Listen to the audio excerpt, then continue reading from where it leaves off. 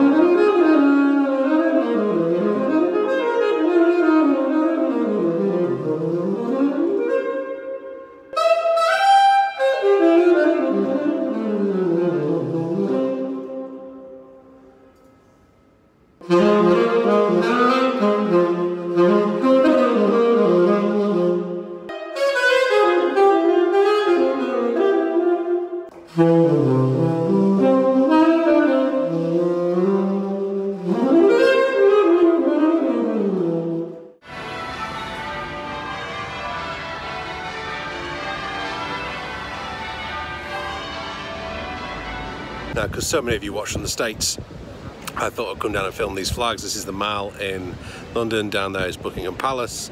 Everyone's getting ready for Donald coming tomorrow. We'll see how much we get of him on the vlog. It depends on security and everything else like that, and all the other things I'm going to do tomorrow. But anyway, it's Sunday today, it's the day before, so everyone's still setting up. Gorgeously warm day, and there you go. We'll drive down here tomorrow. He's not going to get the carried horse and carriage though, apparently.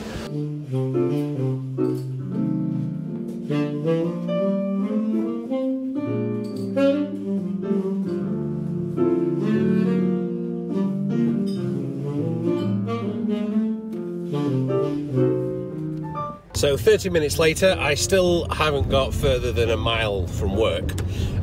Thanks, Donald. To be fair, it's not just Donald, it'd be any US president was here. The traffic situation just gets insane. There are roads closed already, diversions in place. It's June, which means there's an awful lot more people in London than there was even just 2 weeks ago.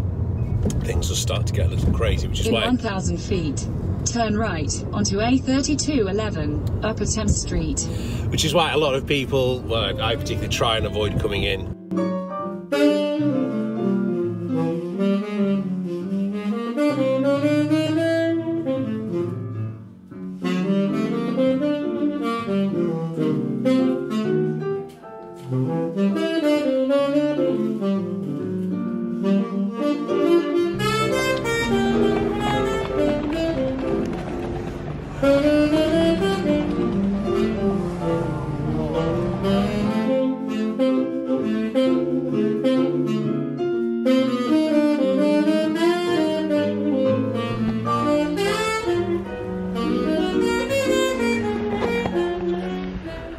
So it's Tuesday.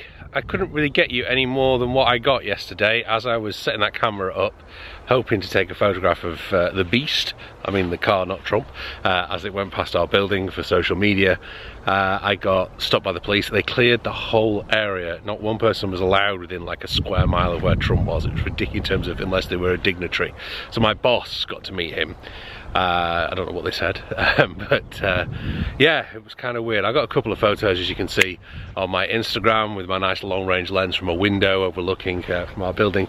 Thankfully, it didn't get picked up by a sniper, which would have been rather interesting. But yeah, it was quite weird, really. So anyway, I'm out in a field about half a mile away from our house. On what we have in England, we have these wonderful things called public rights of way. This is a public footpath, so it's always open. It's always an ancient right of way for people to walk on, and it's directly onto the runway of Duxford. One of my neighbours told me about it before, but I've never bothered to actually come and seek it out. And then, since I got myself an ordnance survey map, I've come down. So there is a parachute drop by, I think, 200 people, simulating what happened exactly 75 years ago tomorrow night, the 5th of June. And as I've mentioned already in the vlog, I'm going to be out in France on the 27th of June. I'm doing a series of visits.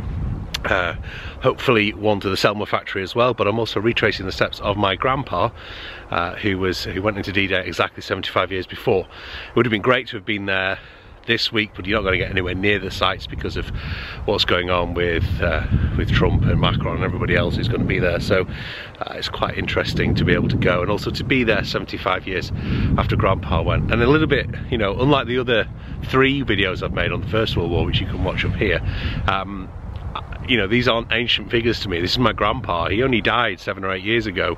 I knew him really well, and so that kind of makes a change in history, and it's only sort of 25 years later, obviously, after those other videos that I've made, and it, you know, it really brings it to life, how things go. So we're just waiting for the air show to start. It's weird having an air show on a Tuesday and Wednesday. I'll hopefully get some of the Dakotas, because the Dakotas are going to form up tomorrow, but I'll probably have to do that from my garden and won't have time to come down here. We've even got the authentic D-Day weather.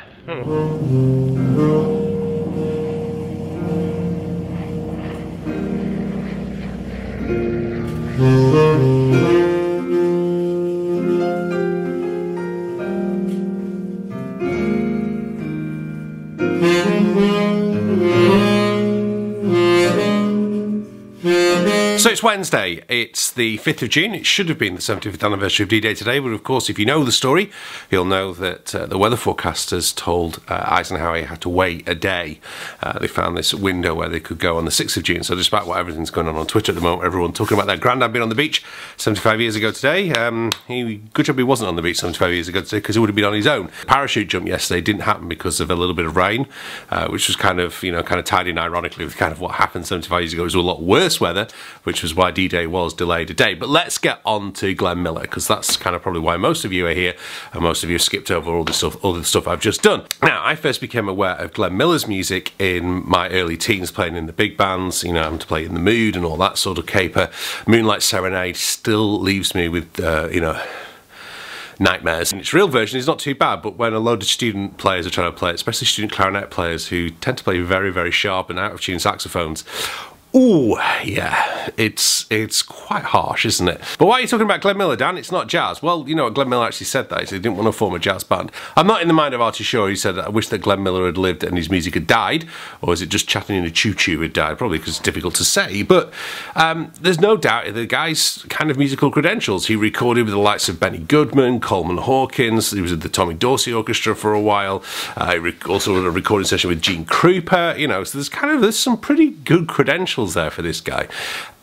Yes, as kind of like, I was using the analogy, or I was thinking the analogy this morning when I was thinking about what I was going to say to you, and what we often do with saxophone players with Kenny G. In that, nobody's ever really said, I was listening to John Coltrane and Sonny Rollins, but now all I listen to is Kenny G. Whereas lots and lots of people have said, I started listening to Kenny G, and now I listen to Coltrane, Rollins, Marsalis, Chris Potter, etc., etc.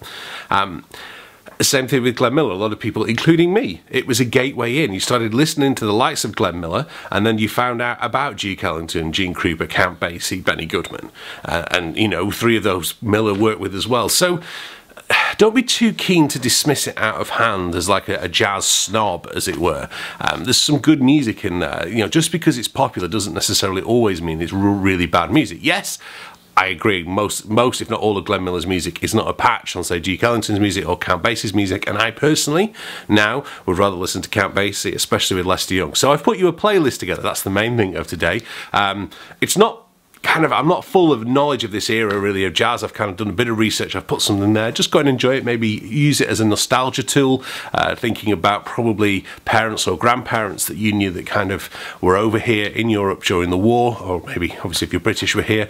You know, for me, the great thing about the Glenn Miller's music, I remember being in, I think I would have been like the final year of primary school in the UK, so I'm 10. 11, nearly the same age as my daughter is now, and my grandpa taking me to a concert of the sixth form big band, which was 17, 18-year-olds, and me just asking him questions about Glenn Miller, and because that was a kind of connection that me and him could have across the generations at that age, because I was learning to play the saxophone. It was the time when the saxophone was definitely the popular music. I mean, you've got to remember, at that time, kind of just before, during and after the war, almost every town in England had at least 2 dance halls, which would have needed a dance band, and most of these dance bands were minimum 9-10 piece, and most of them would hopefully have 16 to 18 piece bands. You know, think of all the musicians earning employment from that. And I remember I was talking to my mum a while ago about this, and she was talking about her mum, my grandma, who always feel I never really knew, because she passed away when I was just 9. But I remember my mum saying a story from her mum, which was, you know, the war, if it wasn't for the fact that people were getting killed, the war was a really good time. It was probably the best time of her life. You know, they got to travel, they got to meet lots of new people. She met my grandfather through that. Sadly, she also lost a fiance before she met my grandfather, who was a Battle of Britain pilot. And, you know, there's kind of this great mix-up of the country that happened then. So there is a nostalgic look back. There's also and hopefully an understanding. You know, if you're not sure and if you're into film and movies, go and watch tonight. Go and watch the second episode of Band of Brothers, and then watch Saving Private Ryan, just the opening 25 minutes tomorrow. It wasn't glamorous, it was gory, it was horrible. I'm rereading Anthony Beevor's excellent book on D-Day at the moment, well, the whole Battle of Normandy, as I prepare to go out there at the end of the month. But there you go. I hope that kind of is, I don't know whether that makes any sense or not, but I just wanted to make a vlog on that side. And, you know, tell me your memories, and maybe your parents or your grandparents, or maybe even your great-grandparents' memories of that time that you've heard of that music. And it's always good, isn't it? The music of our teens and 20s always takes us back to that place where we were at that point. And, you know, you can understand for that generation why it's there. But sadly, you know, this probably, I mean, we said it at the 70th, but this is almost certainly the last commemoration where we'll actually have living veterans there, because most are now well into the 90s. So thank you very much for watching. This is my last vlog here. This is what I was up to this time of year last year, and don't forget to hit that subscribe button. See you soon. Bye bye.